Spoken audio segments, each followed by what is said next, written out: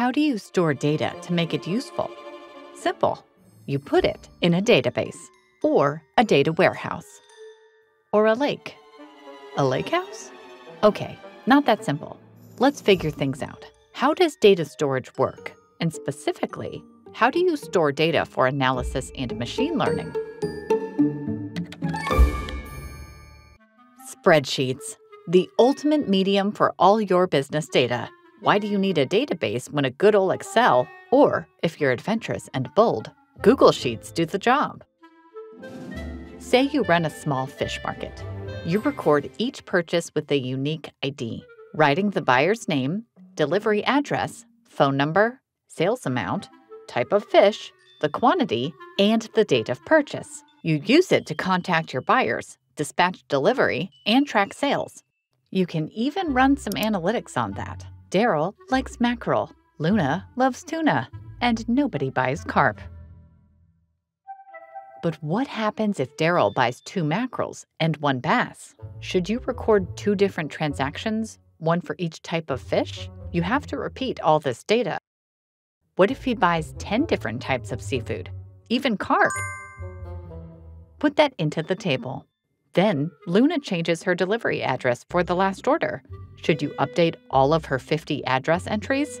Yes, she loves tuna that much.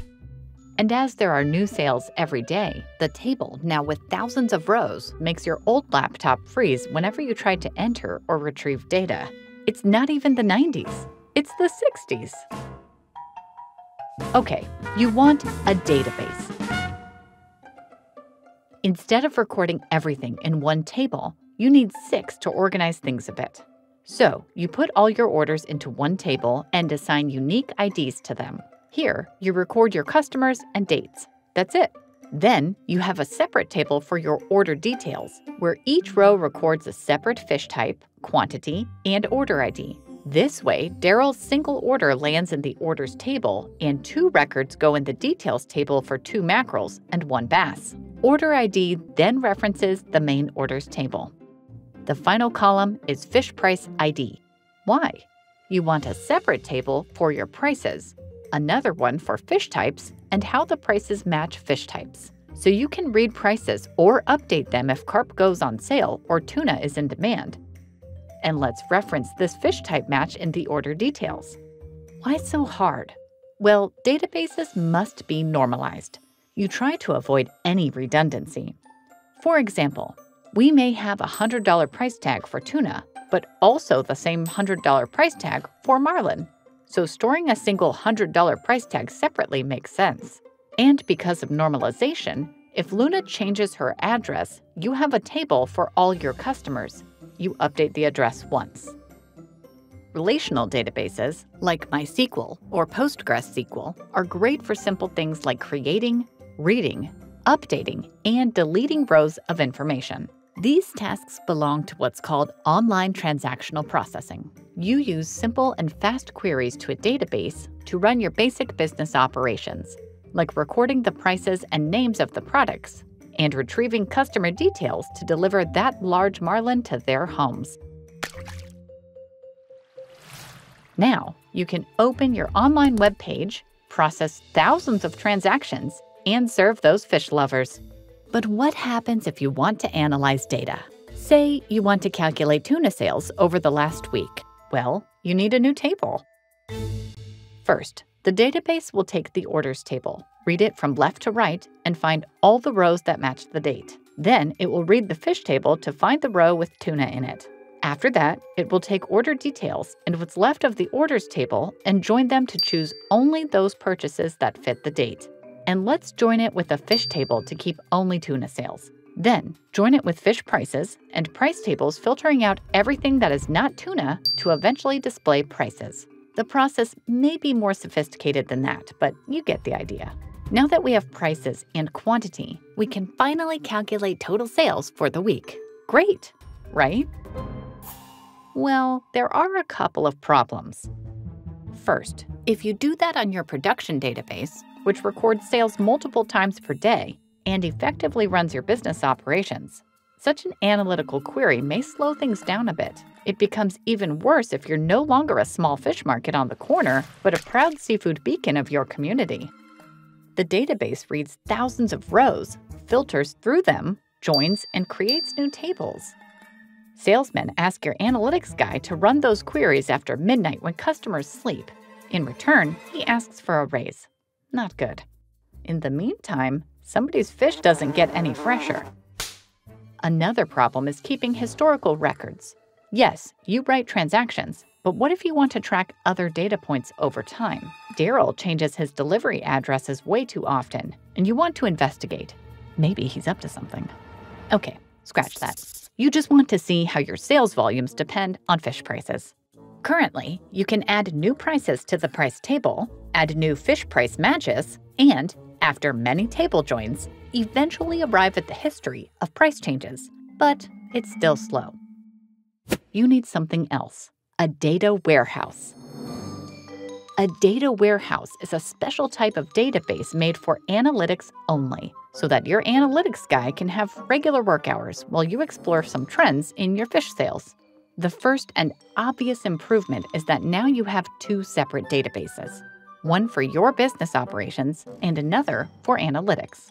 To get tuna information, you no longer have to freeze your sales process. You just extract this data from your database weekly or daily to run all those computations in a warehouse. You can even add some information from your website or office to track the sales channel, whether it was a walk-in customer, an online shopper, or a bulk order by phone. Some data transformation will also happen to, say, display dates with more granularity and include days, months, quarters, and years.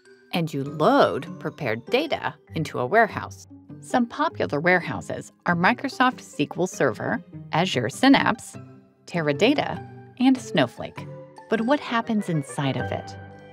Unlike transactional databases that take various shapes and forms, warehouses tend to be very structured. A classical design of a warehouse is a star schema. If you can't see a star here, well, use your imagination. In the center of the star, you have the main fact table. It records key business metrics, in our case, fish sales. Let's say that a single sale corresponds to a single fish type. And if Daryl buys both mackerel and bass, we'll record them as separate sales, but assign the same order ID. This way, we can easily track the quantity of each fish sold and the sales amount. Let's also add prices here, just in case. What about normalization? Well, warehouses, unlike databases, tend to be denormalized, meaning that we can have redundancy for analytical purposes. Now, you can explore each sale from different angles, or dimensions. To learn how much each customer buys, your fact table connects to a customer dimension table. To know how sales change over time, you have a time dimension. Which types of fish sell better? The fish dimension with prices. Which generates more sales? Store walk-ins or website orders? Channel dimension. And you can run much more complex queries, like, what were the website bass sales to Bob over the last month? Since the fact table references all dimensions with their IDs, joining multiple of them and processing intricate analytical queries is easier. Another variation of this warehouse design is a snowflake schema, after which the most popular cloud warehouse was named. In a snowflake, each dimension has extra subdimensions, and squint or use your imagination again, it reminds you of a snowflake. What about tracking historical data? Let's not explore the suspicious nature of Daryl's delivery addresses. Instead, we can track price changes. In the fish dimension table, we record the start date when we assigned the price and the last date before we changed it. We also note whether the price is current. So if carp goes on sale July 6th with a price drop from $35 to $15, just write the end date for the current carp price, create another row, assign a new fish ID, and record the start date with a new price. And there's another reason why warehouses are better for analytics. Remember how databases read the records? Yes, from left to right, row by row. Typically, databases store information in rows because it fits better for transactional operations. You add a new customer, you add a new row. You update the fish price, the database reads the rows and changes the corresponding price tag. Warehouses usually store and read data in columns. The system doesn't have to read all fish tables row by row. Instead, it reads only those columns that it needs. So you can take the changes to carp prices, plot them against carp sales, and try to understand how cheap it should be for people to start buying carp. Now you and your analytics team can happily collect, visualize, and analyze data with business intelligence tools like Power BI or Tableau. Perfect! So far, sales are your key metric, and you build your warehouse schema around it. The warehouse design is rigid and specific, as you know what you want to analyze and how you want to analyze it. You transform data to fit your warehouse design and analytical tasks. This approach is a schema on right, as you impose a specific data organization on storage. And so far, it's okay.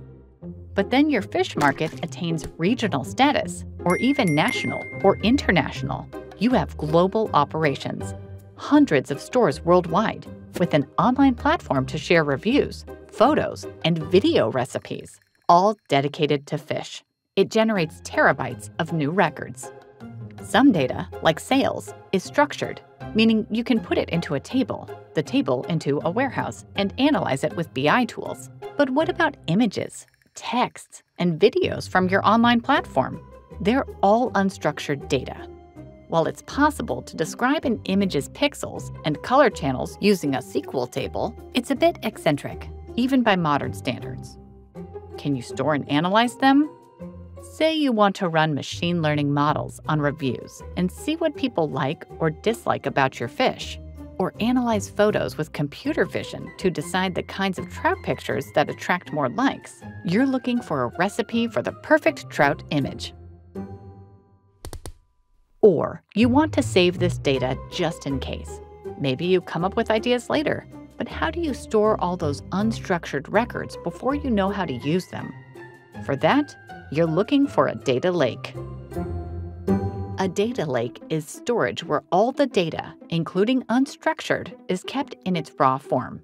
So you extract and load everything first and then hope to transform and deal with it later, just like your Europe Vacation 2008 unsorted folder on your old computer. You'll get there sometime. Not today, though. Instead of tables, you use folders with a hierarchical structure, like Azure Data Lake, or just a single flat storage, like Amazon S3, and dump it all there. It is what's called an object store. But how do you make this data useful? You won't be scrolling through all those images to find the ones related to trout. The answer to that is metadata, or the data about data. For images, it would be dates, resolution, and size, or if you are smart enough to assign tags to your fish photos and record likes, they can also be metadata. Once you ingest raw images into the lake, use data integration services such as AWS Glue or Google Data Catalog to automatically extract this metadata and organize it in a more structured way, like SQL tables or JSON files. These tables and files will reference unstructured data and help you find and retrieve the ones you're looking for. Now, having data querying and analytics tools like Presto or Amazon Athena, you can look for all the images tagged trout, sort them by the number of likes, and try to build a machine learning model predicting the perfect trout image. This approach is called schema on read, as you organize data when pulling it for analysis or machine learning. If you succeed, you can deploy this machine learning model and automatically choose the best trout image for your online store from dozens of options that your designer suggests. While a data warehouse is a tool for analysts and management, a lake is more of a toy for data scientists and machine learning engineers. They love playing with raw data, so transforming and applying schema on read makes sense. And yet, you still have two storages, one for critical sales information and another for unstructured data. But you may want to link them and explore really specific questions. Which of our customers post the most popular videos? Maybe we should reward them. Do reviews impact our revenue? Is there a link between positive reviews and better sales? Eventually, you want a single place to store all your analytics and let everyone on your team play with data and answer their weird questions. A lakehouse is the most modern type of storage that links structured and unstructured data into a single data platform. Databricks Lakehouse or Google's BigQuery belong to this breed. Let's see how it might work. Normally, lakehouses have 3 layers. First, we pull data from all our sources and load it in a single object store location, a lake. All sales, fish types, customers, reviews, images, and videos land here. This is the storage layer. Then, the lakehouse extracts all the metadata and stores it in a separate catalog in a structured format, a metadata or staging layer. At the consumption or semantic level, query engines such as Presto connect to the object store and metadata, allowing both data scientists and analysts to transform and query what they want. For example, your analysts need that warehouse.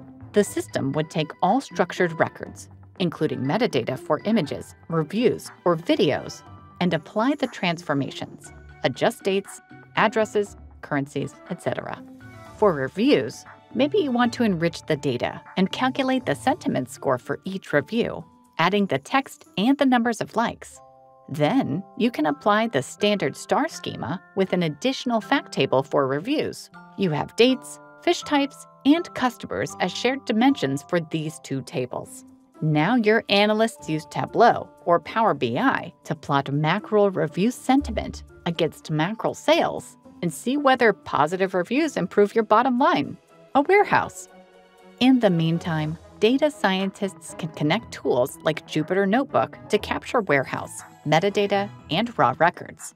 They can play with finding perfect fish pictures, predicting sales, or extracting fish mentions from videos to see what's trending.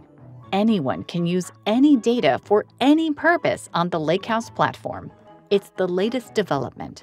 So let's see where we get from here. So, how do you store data to make it useful? Simple. You put it in a database, or a data warehouse, or a lake, or a lakehouse. It may actually be complex, just a matter of questions you're trying to answer with data. Thank you for watching. If you want to learn how to source data, check out this video on streaming. If you want a general theory, we have a data engineering explainer. See you next time.